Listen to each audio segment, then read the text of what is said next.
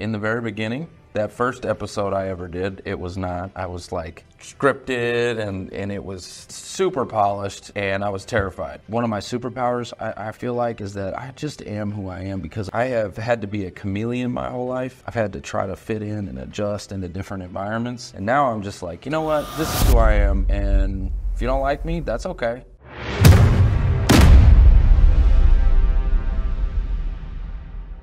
Trevor Houston, host of the wildly popular Who You Know show. Thanks for coming on the show. Hey, I appreciate you having me. Absolutely. So you started your show in 2018. Yes, 2018 in January. It was pretty crazy times back then. And yeah. It was a video podcast at a time when I think everybody was doing audio.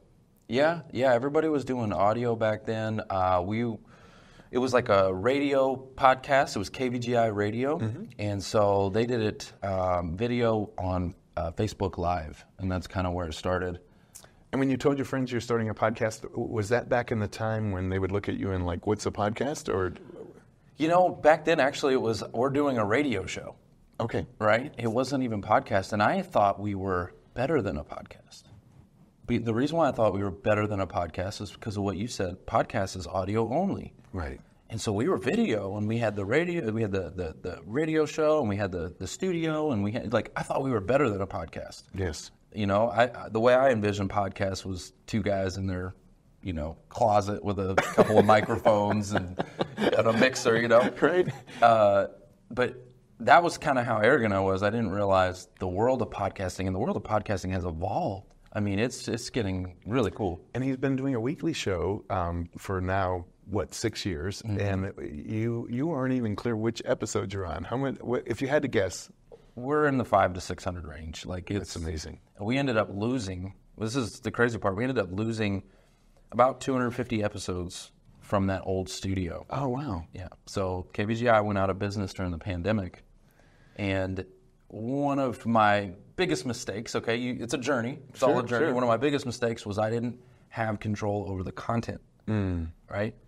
It was all on their platform, and when they went out, there went my content. And you were just here yesterday. That's how we kind of got reacquainted, and you had a big name yesterday. Yeah, Ken Coleman. He is a two-time best-selling author, and he's got a nationally syndicated radio show on the Dave Ramsey Network. He co-hosts with Dave Ramsey. He's a career expert, talks about how to find your purpose and your passion in your career. So perfect for our audience. And how many people did we have in the studio? About 50. And that's amazing. Yeah, I mean, the energy was very electric. At one point, they were all kind of gathering in our lobby, and they were everybody was chattering, and I was like, man, this lifts the energy of the whole company. I want to play a clip from one of your shows, and this is actually like a short that you had created. I'm going to play the clip, and then we're going to react to it. Okay, let's go ahead and play the clip. Growing up, my parents kind of split at an early age. I think I was like 8 years old, something like that. They split up, and I ended up staying with my mom and love my mom to death. She's an amazing person. But right as they got that divorce, she got disabled. And so she wasn't working. She was on a lot of programs and things like that. And we had a lot of roommates, a lot of different people coming in and out of the house. I had so many different influences in my life at a young, early age. And my dad was always there, but I didn't necessarily want him in my life at that time, because he was the discipline, he was the structure. And as an 8-year-old, you don't want discipline and structure and that kind of thing, right? So I had a lot of crazy people in my life, and I was running crazy, and I was doing a lot of stupid stuff that got me in some trouble. But it also sharpened me in a lot of ways, because I want to tell you, I learned how to be adaptable. I learned how to have empathy for different types of people, and I can communicate with just about anybody. I can identify with people because I grew up with so many different types. And so I wouldn't trade that experience, even though a lot of those times were pretty rough as I was growing up. We didn't have a lot of money. There was times we didn't have running water or lights. So there were some really big challenges there. I ended up getting in a lot of trouble because I was just running amok. I needed a positive place to channel my energy, and I didn't have that. So I was channeling my energy in negative ways. I ended up getting in trouble and was forced to move with my father. And my father is just an amazing person. Love him. Shout out to my dad. He taught me how to work hard, taught me how to save, taught me how to run a business. He's an entrepreneur. He's a business owner. And so that's really kind of where the story begins, is that transformation that I made from being wild and crazy to finding a positive channel for my energy. That's where I would say it would start. Wow, and we should clarify that you were a guest on somebody else's show. Yes. And that's a good friend of ours, Julian. Julian Placino, yeah. Yeah. What I loved about that is you're real, you're raw, you're honest. And I think so many people who approach a podcast feel like they have to be Dan Rather or something like that. They have to pretend to be an anchor man. And what I think is refreshing about your show is how real it is. Well, I appreciate that. Yeah. In the very beginning, that first episode I ever did, it was not. I was like scripted and it was super polished and I was terrified, right? My very first episode. And I remember the owner of that studio, we asked him like, hey, how did we do? He was like, that was not so great. He's like, you need to just kind of just let it loose, man, you know? And Yes. So we do, you know, it's a lot more authentic, and that's one of my superpowers. I feel like is that I just am who I am because I have had to be a chameleon my whole life. I've had to try to fit in and adjust into different environments, and now I'm just like, you know what, this is who I am, and if you don't like me, that's okay. And I call it scrappy. You know, I grew up in Detroit, and Scrappy. I had to learn street hustle to survive in the mean streets of Detroit. Sounds like your humble upbringing really taught you to navigate and to connect with people. And that brings me to another point. I mean, doing a show is a great way to meet people, and you've met some of the biggest names in the business. Yeah, we've had some amazing guests. We've had Grant and Elena Cardone, who are real estate moguls, you know, billionaires. I fully believe, wait for it, Grant Cardone will run at some point for president. He will. That's gonna happen. But yeah, we've had Grant and Elena Cardone. We've had Ken Coleman, which we just had. I'm working on Dave Ramsey. You know, a lot of big names, and it's been fun, you know. And one of the things about a podcast is it is a way for you to network. Yes. And open doors that, you know. Well, I'm always learning stuff from our clients, and what you taught me is, you know, on social media, everybody tells you who their friends are, and you can see who Dave Ramsey hangs out with, you can see who Grant Cardone hangs out with, and since you opened the door to Grant Cardone, I was really impressed with the interview you did with him. I guess it's been a year or two ago. Yeah, that was during the pandemic. Okay. So it's been a few years. All right. But yeah, that was a great episode. All right, let's go ahead and roll this clip. I have a mission, and I have some examples in my life that I've studied, people that weren't alive when I was, people that go back in history. Jesus is one of them. My whole life is based on, hey, I will do whatever it takes. There are people that I have studied in the present and in the past that have been tremendous inspirations to me. Some of the places where I have failed is I am so scared most of the time in trying to become someone that I am trying to like hook into anyone that I can get attention from in order to create a relationship. So I'm trying to set hooks so I can actually get people in the present time to either like me or hate me.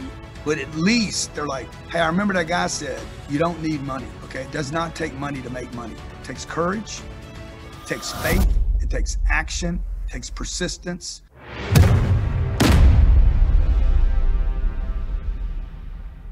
Tell me, what was it like to have your identity stripped away, to go out with no money?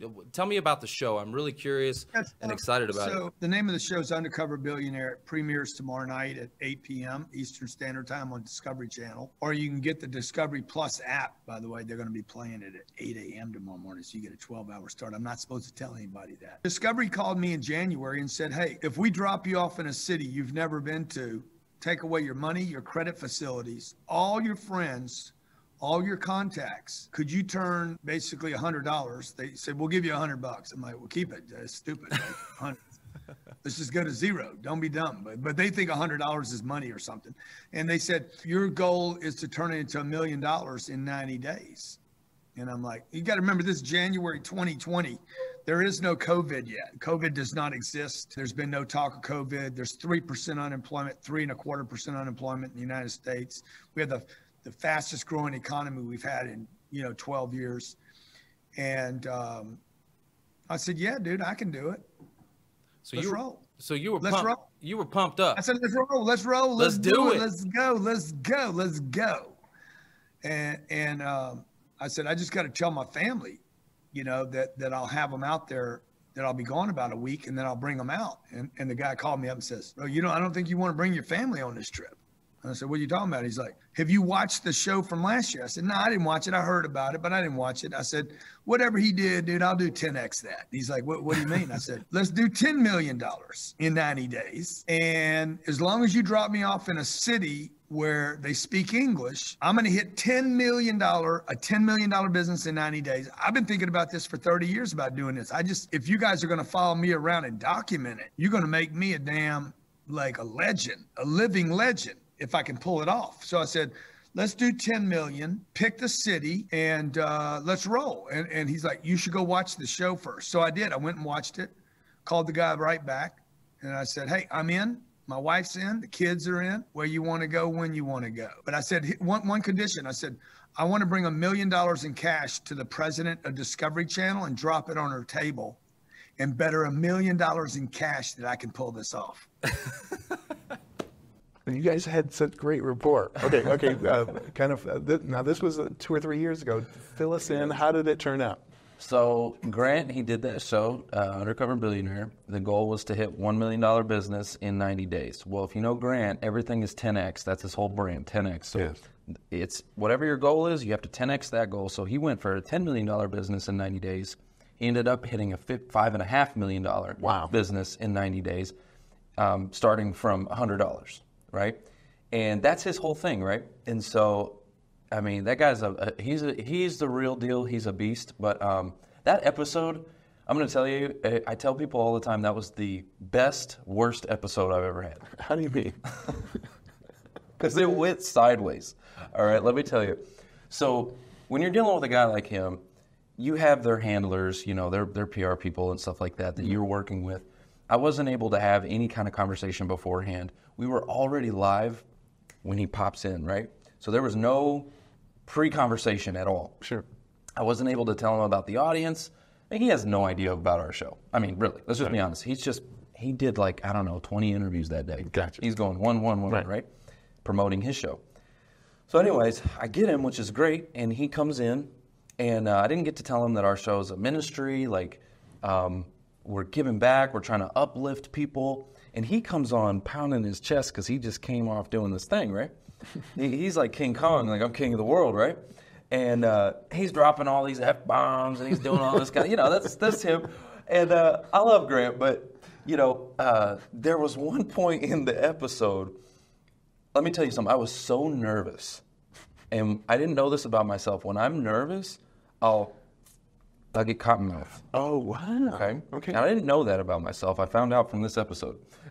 So I didn't have any water. And he made a comment. I asked him, well, when they dropped you off and you didn't have any food or anything, what did you do for food? And he said, I went from vegan to eating wieners again. And he goes, everybody's got to eat a little.